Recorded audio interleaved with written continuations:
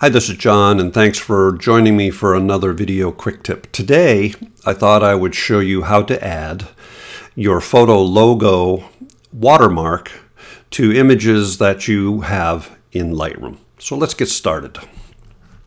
You can see I have some logos on these, and so really I want to show you how I did that. I'm simply going to click and highlight and make available that image. It's highlighted here. I will right click on that and I'll go down to export, and in the export dialog box I have a number of choices. And we're not going to cover all of that. I can send an email and I can add the logo to that. I can send it to my hard drive. I'm going to say to my hard drive at this moment, this is what I choose to do.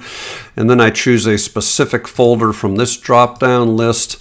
And then I simply say, in this case, because I'm working on images from Death Valley, I'm going to go find that folder and select it. And then you'll see here it says, here's the path. It's in my JPEG files, it's my 2018 JPEG files, and it's my 2018 JPEG folder, which is what you're looking at here. This is all the images I've been working on.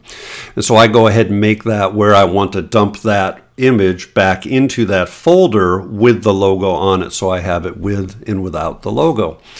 Oftentimes it's going to have this put in a subfolder checked, and you'll wonder where they are. That's because you've left that checked. I would uncheck that. Now these are personal choices at this point in the file settings. I'm just making JPEGs that I can post to Instagram and Facebook and so forth, and I size them personally to 2048 on the long side with 72 resolution when I do that. That way I can use it for slideshows or what have you and resize it further if I need to some other time. But that gives me the maximum size that I wish. What we're really talking about here is the watermark, however. So this would be unchecked. You're simply going to check that. And in here you can see that I've created a number of presets with my PhotoLogo watermark. But if you don't have these yet, how do you do that? You simply choose Edit Watermarks. And when you hit Edit Watermarks, you're going to get this interface. So you're going to see the photograph, and you're going to see, in this case, you're seeing the one that I've just created.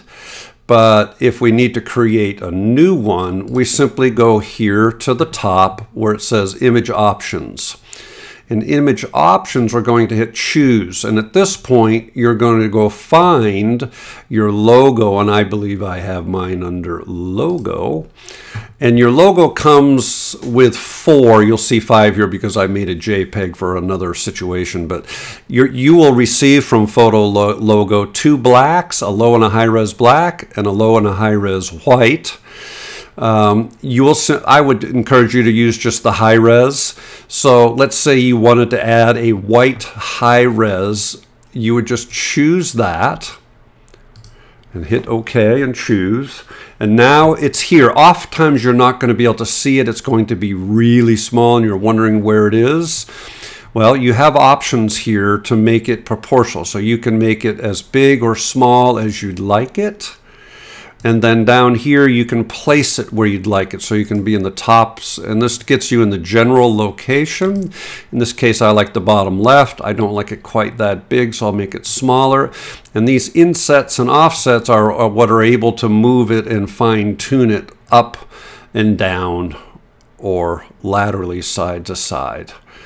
Once you find the size that you want and then move it into the position you'd like, once you hit save from this box, and by the way, you can change the opacity too. So if you don't want it to be bright white, you want it to be fainter, you can change the opacity. So you have a lot of control over your logo and how you want that water, whether you want it to be a faint watermark or a strong watermark. When you hit save, it's going to say, hey, what do you want to call this? And that's where I might call this white lower left in a matte, because sometimes I don't have a matte, that white around, the white edge around my photograph, and in that case it's going to be positioned slightly different. And so I would just call that particular one without the matte white lower left. And I'm not going to do it because I already have it done, but that's how you do it. And then once you hit the go, so here we are, bottom left matte white is the one that I created. Once I hit export, And again, I don't need to do that. Once I hit export, it's going to show up and it's going to look just like this with the white border around it with my photo logo there. So there you go, simple as that. And once you have those presets locked in, you don't need to worry about going and making them anymore. You'll create probably a top right, top left, bottom right. You'll have a set of 6 or 8 of them. And then it's as simple as just choosing that one from your drop-down list and hitting export. You don't need to go through all of that work to do that again. I hope that's helpful. I love the PhotoLogo product. I think you will too. Have a good day.